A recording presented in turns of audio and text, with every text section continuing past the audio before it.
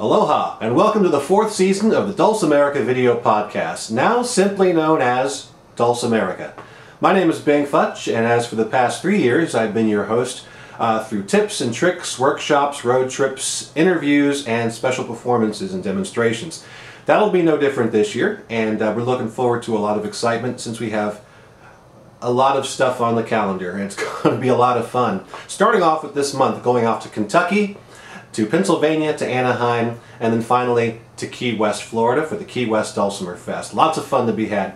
But to start things off, I know that in December we had a lot of mountain dulcimers join the ranks. Well, welcome to the family. And you're probably trying to figure out how to get acquainted with this wonderful new instrument, so I've got just the thing, a sneak preview of a video that I'm working on for Fullcraft Instruments. It's called Getting to Know the Mountain Dulcimer, and I'll show it to you here in several different parts, but we'll kick things off with the intro and very basic things like how to get your strings on the instrument and other stuff like that. So enjoy, and we'll see you on the flip side.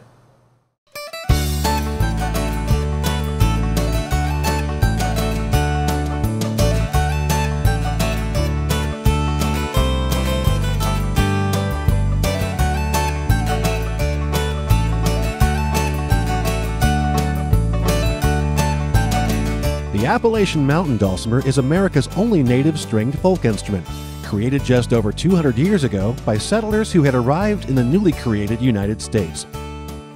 Much like the people who fashioned it, the instrument has roots in a number of countries, from Germany and Sweden to Norway and Hungary. But the mountain dulcimer, also known as a lap dulcimer, is a uniquely American creation. In this video, you'll learn the basics of playing this beautiful instrument, from tuning up to playing a tune. But first, let's take a look at the anatomy of a mountain dulcimer.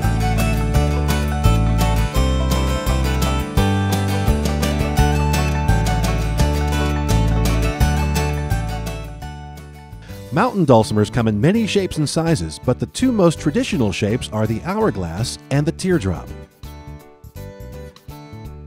The wood on top of the dulcimer is called the soundboard.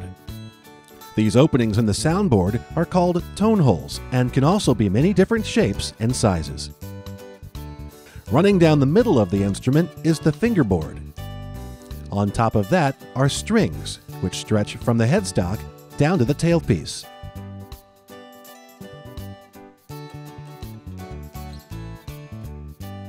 Dividing the fingerboard into sections are frets.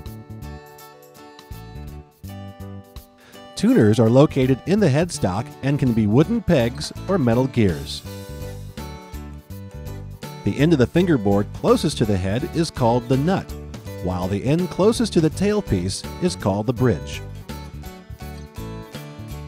The shallow fingerboard area by the bridge is called the strum hollow. And the sides and back of the dulcimer are named accordingly. Many instruments have strap buttons that allow for a strap to be connected. Some instruments have a pickup installed inside the body. In this case, the strap button at the tailpiece is also an instrument jack where you can plug in an audio cable for amplification. Now that we've gotten acquainted with the different parts of the mountain dulcimer, let's get ready to play. Right then, that was part 1 of getting started with the mountain dulcimer. And if you are just getting started, the rest of the video that you'll see in later episodes here will help you to get rolling and even playing tunes, reading tablature, stringing them up, that type of stuff. So thank you for watching, and thank you very much for those of you who have donated to the production cause. We are taking donations to help with things like bandwidth, server space, and malfunctioning cameras. It's just a year old, and I think we've killed it. You can't see it, but I can see it, and it's just cracking me up, but in a sad way. Anyway, if you'd like to donate, go to dulcimerica.com and look for the big blue donate button, or make donation button, I think it says.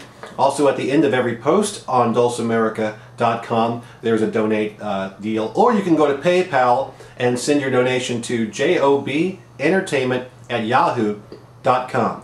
If you enjoy Dulcimerica, not only the new stuff, but also the 3 years of archives we have, even $2 or $5 every once in a while will help us to keep moving forward and bringing you more adventures like we've got starting tomorrow as I head off to snowy Bardstown, Kentucky. Anyway, thank you very much for watching, and until next time, as usual, mahalo, nui loa.